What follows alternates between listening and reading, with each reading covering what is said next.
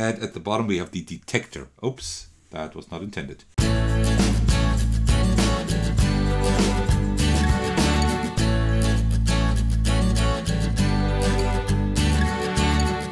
Hey everyone, there's Pentaquark, and today I'm back with yet another button shy game. I think it will be quite a while until I'm through all or most of the games. You will still have a lot to look forward to in case you enjoy these videos. Alright, today I will be playing the Pentaquark. That is quite special. First of all, because I think it's one of the lesser known games, so this could be very interesting to almost everyone interested in those games because it is not talked about as much. And also this game is really complicated and really tough. I have won the game, so it's not impossible to win. I just cannot promise for the life of me that I will win today.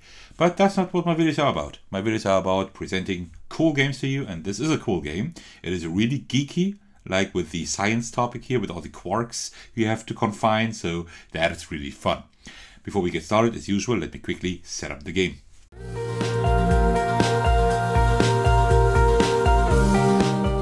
Alright, and that is already the set of the game. As we know from most button shy games, very minimalistic. There is a specific way you have to shuffle this deck. You have to shuffle it first, then you have to turn over the top half of the deck and then shuffle it again. Just because these are double-sided and we will have to turn over the deck twice in the playthrough. So this game works as follows. I will just start playing and kind of explain as we go. I think that's the best way to do it. So this is the beam deck here. And what we first need to do, first we have the beam phase. And what we do is that we will just deal out 3 cards from the beam deck here into the collider. So that is the middle row, which is the collider. Then this one here is the background. And at the bottom we have the detector. Oops, that was not intended. And here we have the detector. And what we need to do is that we need to confine, or we need to collect specific quarks. These are all quarks here. We need to have specific quarks at the bottom row of our play area. So in the detector, we need to collect 1 up arrow, that is called, then you will just see up instead of down. We need 2 up quarks actually. We need 1 down quark. We need 1 charm that is like this, almost, no, just without the X. And we need 1 anti-charm, which is that one here with the X. And also we need 1 red, 1 blue, 1 green. And then we need 1 color, and it's anti-color. So we need red and anti-red. This is what we need to collect down here. But every round, at the end of every round, we have 3 of those. At the end of every round, like quarks that are not confined, so that are not collected together, so to speak, combined with each other, will leave this area again here, right? So we can confine quarks by either grouping a red, a blue, and a green one, or an anti-red, anti-red, and anti-blue. You will see that with what's written down here, right? They will have the same color pretty much, but they will just have a different name here, a red and anti-red, for example. And also, or have a color and it's anti-color for grouping them, for confining them. This sounds like a lot, and it is a lot. It is quite hard to get behind this concept, but let me just go through the game, and I think over time you will understand how it works. I think that's a much better tutorial. So let's get started. What we always do is, we always do 3 actions now in the collider phase. In the collider phase, we always put 1 quark in the background, 1 quark in the detector, and 1 card in our discard pile to the right here. This order needs to be maintained. That is very important. So what we want to do, it's very hard to explain tactics here because the game is very hard to understand. But so this really makes your brain work, this game. Not because only it's tough, but also because the concept is really hard to grasp. We definitely need an anti-charm, and also we need a down arrow, right? So I think what I will do is I will put the anti-strange up here in the background because we don't need anti-strange at all. So if we lose that, that wouldn't be horrible. And the anti-charm is it's kind of hard to get. So I will put the anti-charm down here for now. I just need to combine that with a red card or with anti-blue and anti-green to it stays down here, because if it's not confined, it will go to the discard pile at the end of the round. And the red down I will for now put in the discard pile. We will get that in 2 rounds. We will get it back, because next round it will be an anti-down card, and in the 3rd round it will be a down card again. So we will get that later on again. And that is it. Now we continue with the beam phase and with the collider phase again. And we do that until the deck is empty. So beam phase, dealing out 3 of those. Oh, there's a charm. I would really like to have that one. Can we make that? I don't know if we can make it. Most likely we will lose one of these 2. Most likely. Because I will probably not be able to confine this and the anti-red. Well, we just need a red for that one, and we would need an anti-blue maybe for that one. We could be able to do that. You know what? Let's try that. There's another anti-down. We do need down for later on. So I will put the red up here for now. Then I will put the blue down here, because we do need charm and anti-charm later on. But we still need to confine those. And the anti-green will just go to the discard pile for now. Alright, now beam phase again. So we do have anti-cards here. The anti-up is not going to work, but we need an anti-blue to confine this one here. So, okay, so let's see. So I will put an anti-blue up here, because then we might be able to confine something here. I will put the but we also need an anti-blue down here. Well, actually, let's go for a little bit of risk. Let's put the anti-blue up here and hope we can confine them later on with an anti-red, because we need all 3 to confine those. This is just a regular red. The anti-blue here I will put down here, and now we can immediately confine those, right? Because we have blue and its anti-color, which we can combine.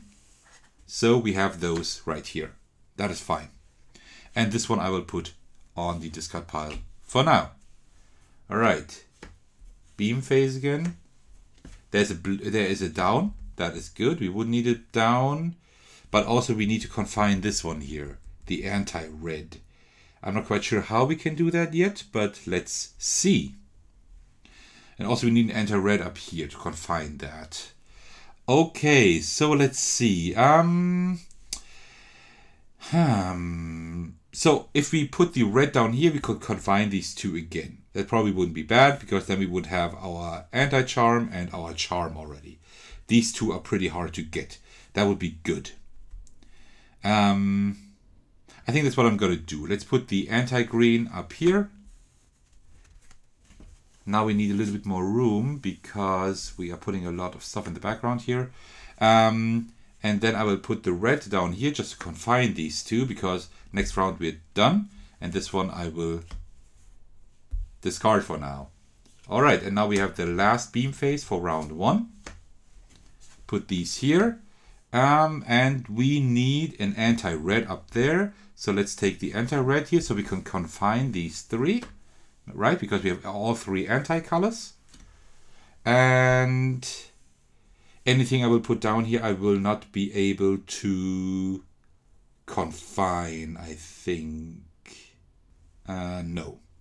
And that will be discarded then, because I can't confine it. So I will put the anti-strange down here, because that's something we don't need. But we will need the anti-up, so the up next round. So, that was it for the first round. Now we have the refresh phase. In the refresh phase, we discard all 3 quarks at the detector down here. So that one is, this one will be discarded, put there. Right?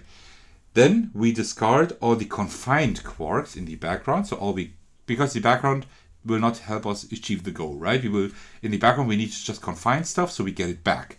So the confined quarks here will go into the discard pile as well, and the free quarks at in the background will be annihilated. Annihilated cards will be put like that here, and we will not ever see them in the game again. So I used a strange and an anti-bottom, because these are things we don't need for our goal, right? Remember, we need 2 up quarks, 1 down, 1 strange, and 1 anti-strange.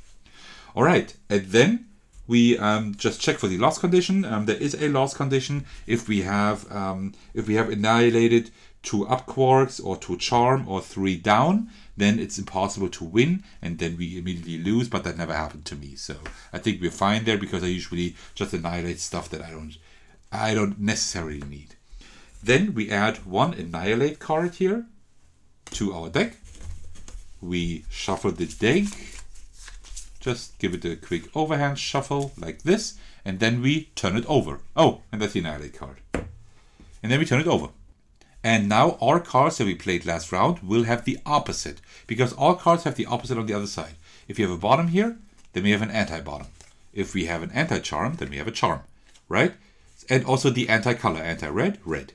So that is important to know. All right, now we start round 2 with our beam phase again. We deal those out. Now the annihilate card, we always put that in the discard pile, and also we need to annihilate a free quark, a quark that is not confined in either the background or the collider, but we don't have a free quark at the moment because these don't count. In the background or in the detector, we don't have any free quarks because everything is confined, so that is great. Okay, and now we need to put 1 in the background again and 1 down here. We don't need to discard 1 because we only have 2 cards. Red up, perfect. That is great. We need up down here. So I would definitely put that down here. We need to somehow still confine it with something else. And now, oh wait, first in the background, I will put that and then put that down here. And now I'll show you something else you can do in this game. We can always reconfigure the confinement here. So what I can do now is I can take the red up and put it together with the anti-red anti-charm, right?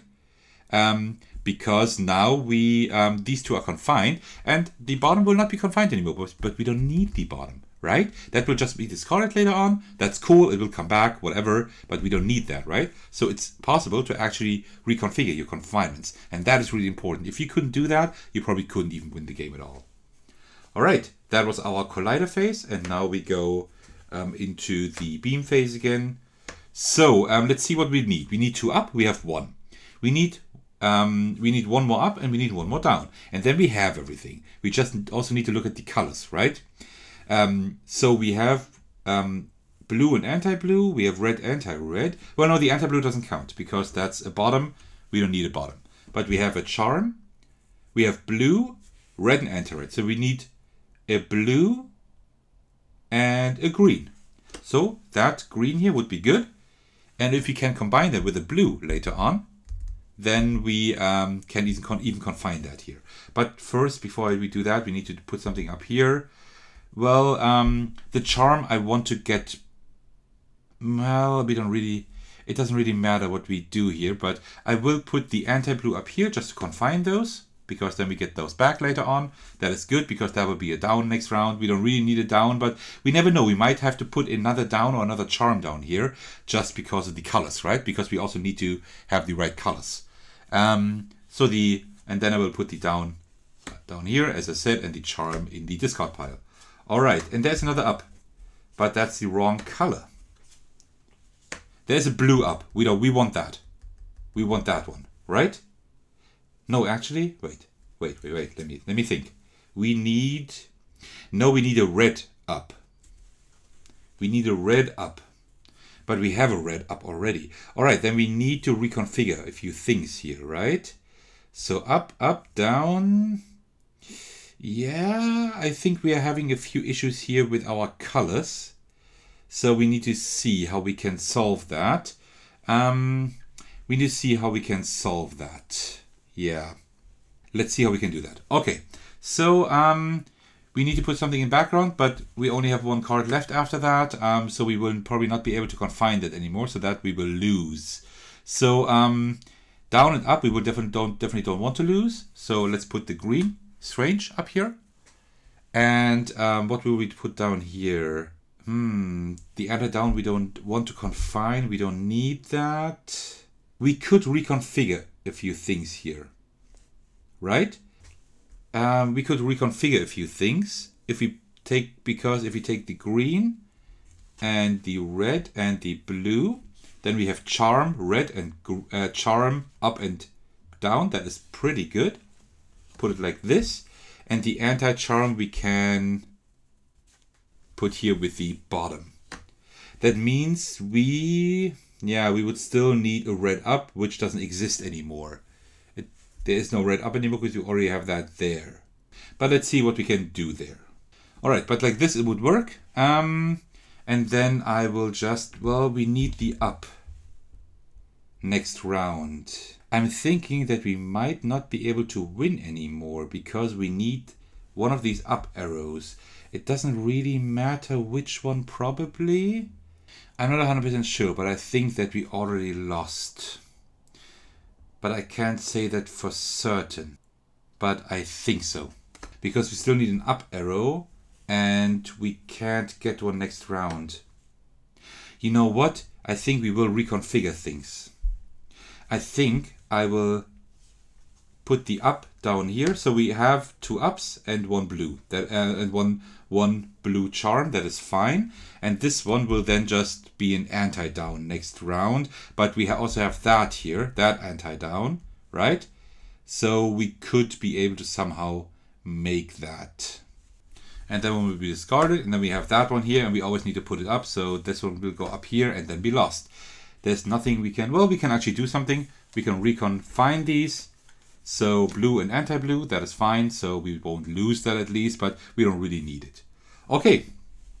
And I think this way I am okay with it. It's not great, but it's okay. So, and now these go to the discard pile here in the collider. The confined ones also go in the discard pile in the background, from the background, and these are loose. The loose ones from the background, they go into the annihilate deck, and I think we are still fine. We have not lost yet. Then we will add another annihilate card to the deck, shuffle it, and turn it over. So, okay, like this. All right, so let's see how we can do that. Down, we still need down. Okay. Oh, wait, actually, I think we can make it now. Okay, I think that was a good idea that I took the up down here and the other down I took out of the game. I think that was a good idea because now we first need to do the annihilate card, but there is no free quark here. And then we will put the blue, I will put in the background, and I will take the red down here. And now we can reconfine. Let me reconfine these, right? Because anti-red and red, that works. And I think you might have it now. So these are all confined, right? These here are all confined. We need 2 up, we have that. We need 1 down, we have that. We need a charm and an anti-charm. We have all of that. We have all of that. Then we need blue, red, green, we have that. We need a color that is red, and it's anti-color, anti-red. So we actually made it. That was the last round. We would have had one more real round after that. So it was really, really close, but I'm so happy that I was actually able to win while shooting this video, because this game is really tough. All right, that's the end of my playthrough. So here we have our perfect confinement, and then the game immediately ends. So we don't have to continue and everything. It wouldn't matter anyways because we have everything, right? We would have to annihilate one of these two, which doesn't matter because we have our confinement here. Wow, that was really, really tough. So yeah, that is the end of my playthrough. But before you leave, just a few thoughts about the game. So I really like the theme. Yes, it's not anything with animals or with, I don't know, cute little robots. I don't know, whatever. It's very geeky. It is very abstract, of course, right? You have these quarks, and I have no idea. I'm very bad at all of these things, so I don't understand any of that here. But the theme is pretty cool. It is something else. I can't say that I've ever played a game with a theme like that, and I don't know if I will, just because, well, it's not my most favorite topic, but it's cool to have that. It's such a small game. It's such a small package. So I think kudos for the theme. I like that. The game is quite quick to play. So I had to explain a lot in this video. But if you know how the game plays, you can play it in 10 to 15 minutes. Like most button shy games, it plays really quick. That is great. The puzzle is incredible in terms of difficulty mostly, but also it really works your brain. This is not a game I can play every day, and I think this game would be easier if you would count all the cards. You exactly know what's in the deck, what's coming up, and then you can pretty much puzzle that together and you hit maybe. I don't do that. I mostly just go from round to round. As usual in my games, I'm quite the tactical player. I'm not the strategy kind of guy. So and it does work out, as you can see. But I think you can play it much more. You can strategize much more, because after you have shuffled the first deck and you have gone through the first deck, then you exactly pretty much know what comes up the next rounds. You don't know what order, but you know what comes up. And that is important. You need to look ahead a little bit. You saw that I replaced one of my downs that was confined with the up here because I knew otherwise I would lose, because I looked ahead. I knew what was coming up, because you always know the cards that you just played, they will be the other way the next round. And that is a really great concept. That works really well. So I like this game a lot. If you like these really thinky solo games, if you would really like to work your brain, this is probably the toughest solo game, or the toughest button shy game I have played at all. At least button shy game. It really, really, really makes you work for your win.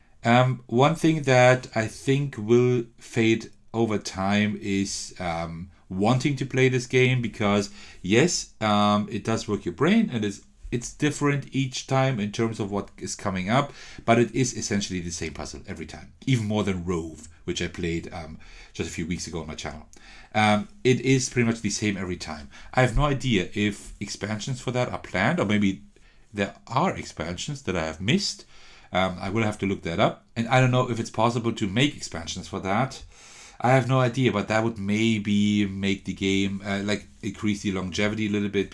But I mean, that's how I go into this game every time I play it. I go into this game like, okay, I have the same puzzle as I did last time, but I really want that puzzle at the moment. I want to have that thinky puzzle and see if I can somehow crack it again this time. Right? So, if you like these really thinky games, and you like button shy games and solo games in general, and games that play quick and are in that really great small package that we are used to from button shy games, that I would highly suggest the game. If you like the more casual solo games rather, and you want a little bit more variety and everything, this game, if you can get it with cheap shipping, then it would still be a recommendation, but I wouldn't recommend it as highly then. Then there are definitely other button shy solo games that I would recommend more, and that I like more also. A top 10 button shy games list will come at some point, but I still haven't received and played all the games I want to before I do that list, so you will have to wait a little bit longer for that. But if you want my suggestions for really good games, just hit me up. You know where to reach me in the comments down here, under my videos, or on Twitter, on Instagram. Alright, that's enough rambling from my side. If you're still watching, thank you very much for doing so. I hope you enjoyed the playthrough of this quite unknown, not as well known button shy game.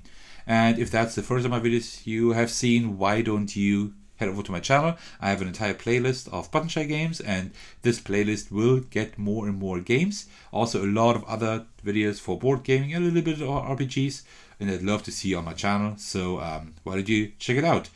And apart from that, thank you very much for watching, and I will see you in the very next video. Take care everyone, and cheers.